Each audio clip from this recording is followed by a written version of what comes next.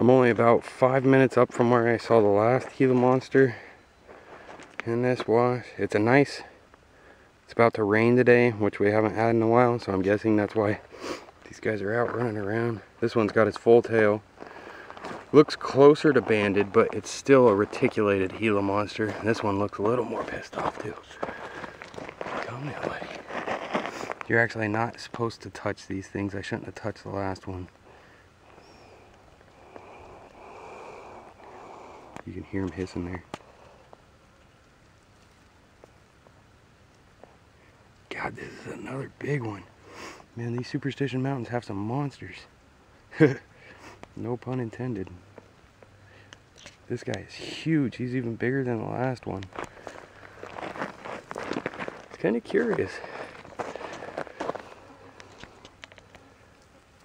Oh, he is beautiful. It is very close to banded. Alright, calm down there, guy. I'm not even near you. Yeah. That's a typical Gila Monster right there. They get pretty pissed pretty easily. God. It's so awesome. It's crazy enough to see one, but to see two in the same day, you're doing something right. 2 5 minutes apart. This is probably a pretty good canyon for it. Must sustain a lot of these guys. I'm not going to say any more than I'm in the Superstition Mountains.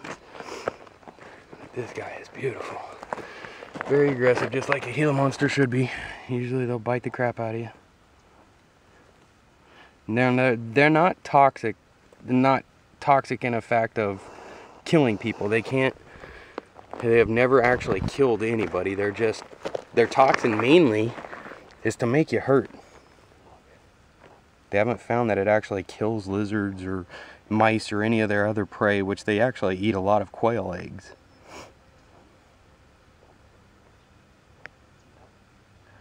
This is a beautiful one though. See that big old tongue going.